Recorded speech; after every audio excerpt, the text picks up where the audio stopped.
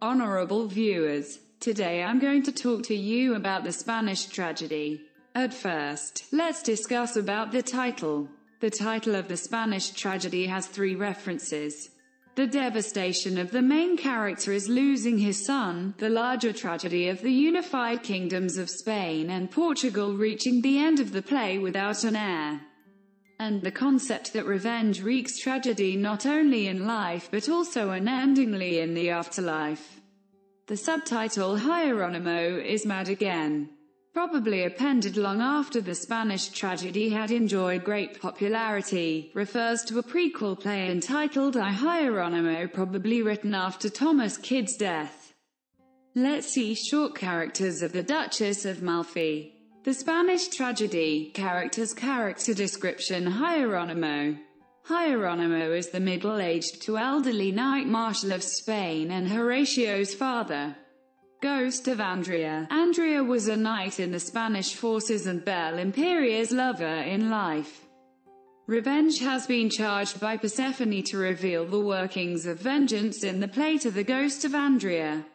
Horatio. Horatio is Hieronimo's son and deputy to the Knight Marshal of Spain. Belle Imperia. Belle Imperia is the daughter of the Duke of Castile and Lorenzo's sister. Balthazar. Balthazar is the son of the Viceroy of Portugal, Portingale. Lorenzo. Lorenzo is the son of the Duke of Castile, nephew to the King of Spain, and Belle Imperia's brother. Alexandro. Alexandro is an honest Portuguese nobleman. Ambassador of Portugal. The Ambassador of Portugal serves as the emissary between the Viceroy of Portugal and the King of Spain. Attendants. The attendants serve in the Portuguese court. Basado. Basado is a painter who comes to meet Hieronimo. Basulto. Basulto is an old man who petitions for redress for the murder of his own son. Characters in Hieronimo's play. Suleiman. Balthazar is the emperor. Aristo. Lorenzo is the Knight of Rhodes, the Pasha. Hieronimo serves Suleiman. Persida. Belle Imperia is the chaste wife of the Knight of Rhodes. Christoffel. Christoffel is one of Lorenzo's servants. Don Pedro. Don Pedro is the brother of the Viceroy of Portugal. Duke of Castile. The Duke of Castile is the father of Lorenzo and Belle Imperia and brother to the King of Spain. General. The general is the commander of the Spanish army. Hangman. The hangman is employed to execute criminals. Hymen. The hymen is a character in the second dumb show. Isabella. Isabella is Hieronimo's wife and mother of Horatio. Jacques. Jacques is Hieronimo's French servant. Jerome. Jerome is Lorenzo's page boy. King of Spain. The King of Spain is Lorenzo and Belle Imperia's uncle and the brother of the Duke of Castile. Maid.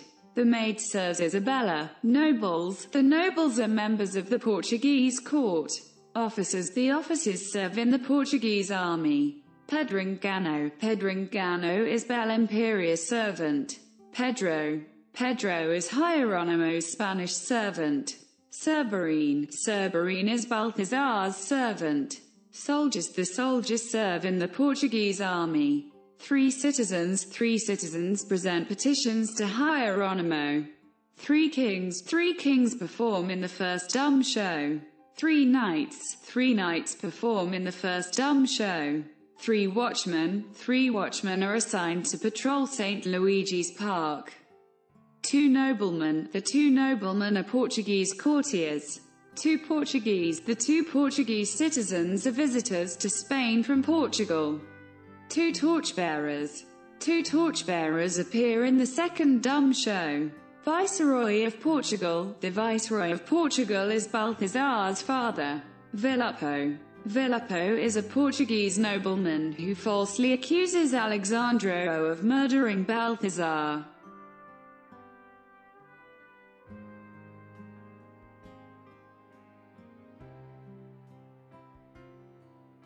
Let's see a short summary of the Spanish tragedy. Plot summary. Summary. The action of the Spanish tragedy takes place in 4 acts, 31 scenes. and 5 additions, added in the play's 1602 published version, well after the initial performances of the play, and intended to make the flow of action from one scene to the next more clear. Act 1. The play opens with an exchange between the two members of the chorus, the Ghost of Andrea and Revenge. The ghost explains who he was in life, a Spanish knight who loved Belle Imperia in secret, but who was killed in war by the son of the Viceroy of Portugal, Balthazar.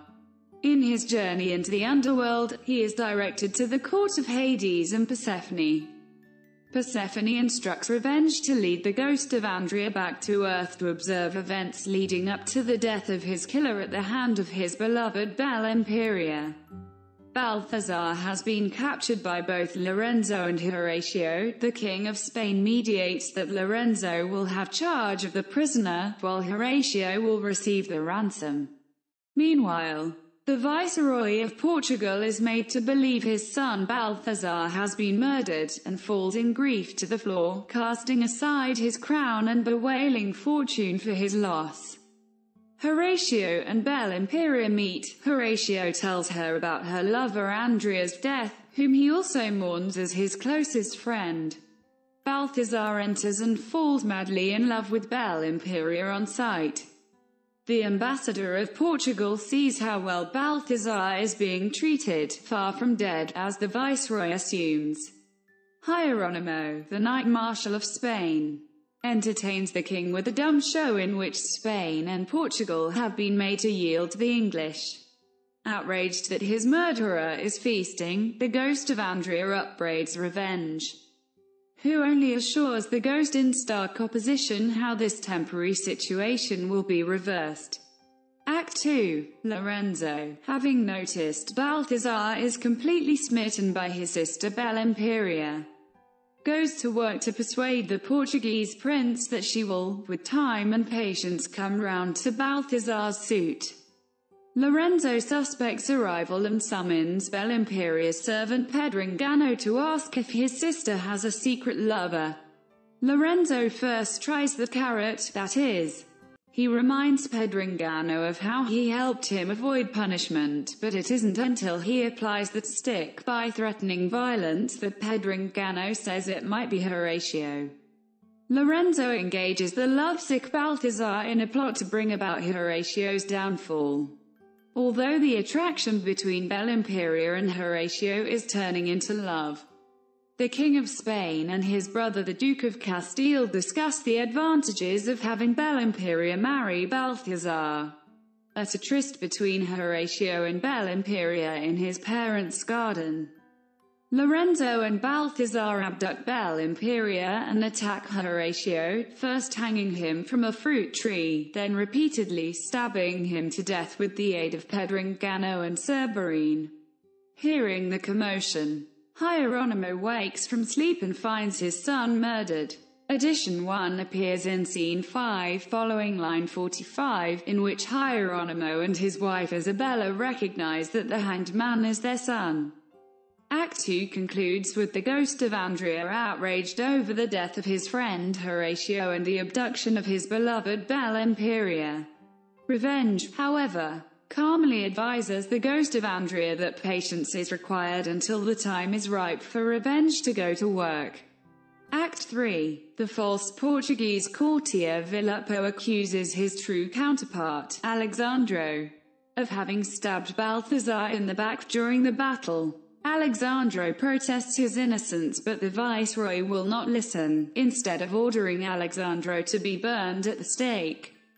Before this can be carried out, the ambassador arrives to inform the court that Balthazar is not only very much alive but is being well treated at the Spanish court. The ambassador also carries the proposal that Balthazar be engaged to the King of Spain's niece Belle Imperia. Hieronymo's grief is interrupted when a letter written in the blood drops to the ground at his feet. The letter seems to have been written by the captive Belle Imperia naming his son's murderers. Hieronymo is suspicious. Why would she implicate her own brother? Fearful that his crime could come to light, Lorenzo first has the compromised Pedringano murder Cerberine, but in the process, Pedringano is captured and condemned to be hanged. Sure of Lorenzo's ability to get to him off, Pedringano clowns around with the hangman until the bench is pushed out from under his feet. Lorenzo deems the silencing of these co-conspirators acceptable collateral damage to keep himself from being discovered. However, the hangman later gives Hieronymo a letter Pedringano had written to Lorenzo, clearly implicating Lorenzo in the murder of Horatio, thus corroborating Bellimperia's letter. Hieronymo determines to bring the matter to the justice of the king.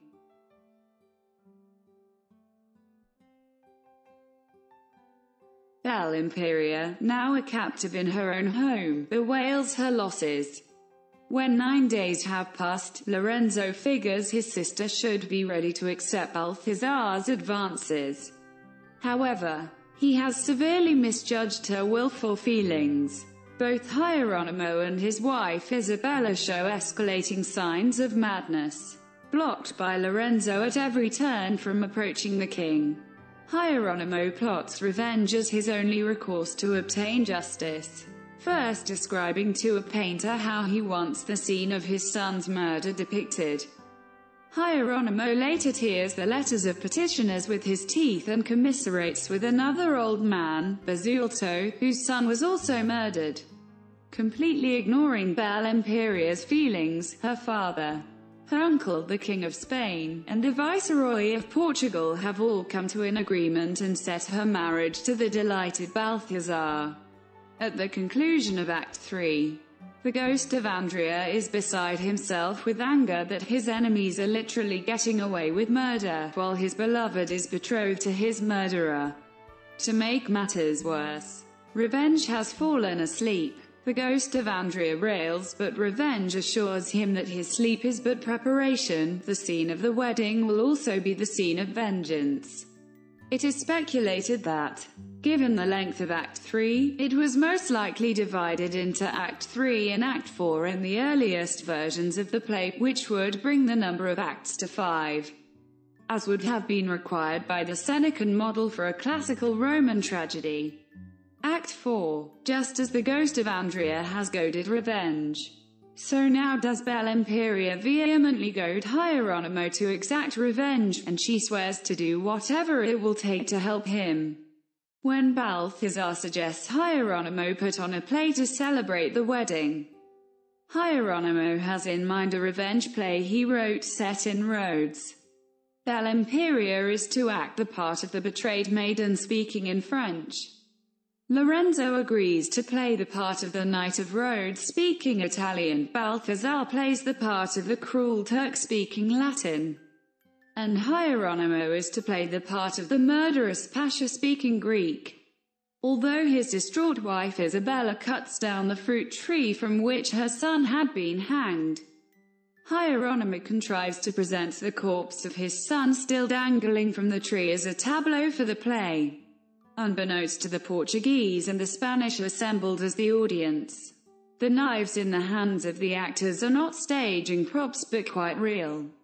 They applaud the skill of feigning death as Pasha, Hieronymo, stabs Aristo, Lorenzo, to death. And then Posida, Bellimperia, fatally stabs Suleiman, Balthazar, before taking her own life.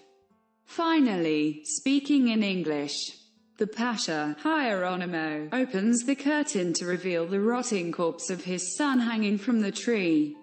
When the horrified court demands an explanation and the king threatens torture, Hieronymo refuses and bites off his own tongue. When given a knife to sharpen his ink pen to write down his story, Hieronymo instead murders the king's brother and then kills himself, ensuring that the United Kingdoms of Spain and Portugal will have no heirs to the crown.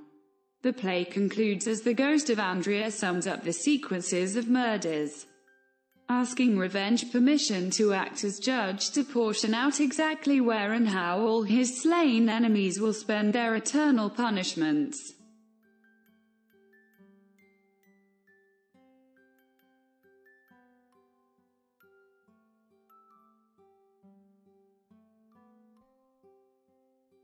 Now, let's see a short theme. The Spanish tragedy. Themes.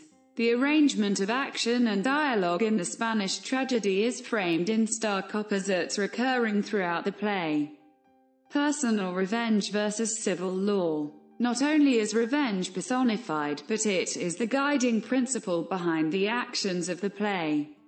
Revenge moves slowly to attain its maximum effect on those who have committed murder by hitting them at the height of their pleasures, such as the wedding festivities. So they're plunged from extreme joy directly into extreme misery, not only in life but also in the afterlife. In contrast, civil law as administered by the earthly or divine authority of justice is inconstant and uncertain. Although it is acknowledged that this process works some of the time, it is deaf and blind in other instances, especially when the criminals are of high ranks, like Lorenzo and Balthazar. While his wife Isabella gives up and kills herself, Hieronymo, who wishes he could do the same, must live until he is certain all pleas to civil law are not going to work, whereupon he must exact revenge by his own hand. Fortune, fate, and human acts. Fortune, fate, and nemesis in this play interchangeably invoked as an excuse to explain why a high-ranking warrior such as Balthazar is defeated. He was simply dealt a bad hand and his capture is not the fault of his actions, but of random fate. The same is true of his father, the Viceroy of Portugal, who makes a display of yielding to Fortuna's wheel by falling to the ground and removing his crown, saying that the wheel can't throw him any lower than he now is. But as if transitioning from one state of mind to another, the Viceroy continues a description of parallel actions and consequences of those actions that suggests a world governed not by chance but by the ineluctable chains of consequence that led him to a final acknowledgement of his own responsibility. Fortune is envious when a person is brought up and therefore casts him down. However, a wheel turns indiscriminately. No one stays down permanently any more than they can always stay on the top. By contrast, people tend to credit themselves when they succeed in accomplishing their ends, patting themselves on the back for being above average. Arrogance dictates that the rules apply to everyone else. The gamble by which this assumption is tested, as the hapless Villapa observes, doesn't always pay off. Love and war. The ghost of Andrea introduces this bonding of opposites in the first scene of the play by describing the paradise of lovers and the paradise of warriors in the underworld as being right next to each other, but completely separated. Balthazar declares himself slain with love, and is captivated by Belle Imperia in love as he was by Horatio and Lorenzo on the battlefield. Both war and love lead to a kind of berserk madness through the extreme passion that supersedes reason. It is a melding of love and hates that generates the passion needed for Hieronymo to exact revenge. Horatio and Belle Imperia express their growing love for one another in terms of combat. The classical echo of this is the dalliances between Venus, goddess of love, and Mars, god of war, despite the fact that Venus is already married to Vulcan, god of the fire forges and blacksmith craftsman to the gods on Olympus. Reality versus illusion. Some of the most striking instances of reality wrapped in illusion wrapped in reality, like an onion, are found in Hieronymo's play at the end. Real actors portray the illusions of characters who are killed by means of an illusion of murder on stage, only to reveal that the actors themselves have been killed for real. And this is enveloped in a play presented on an Elizabethan stage. The rituals of the court that reinforce rank in descending and ascending order give public illusions designed to cover very real opposites. Although he is the Prince of Portugal, Balthazar is so weak he plays right into Lorenzo's hands. For all the trappings of valor he gained on the battlefield, Lorenzo didn't actually face Balthazar in a fight the way Horatio did. A painting, like a play, also depicts what is wished for, not what is real.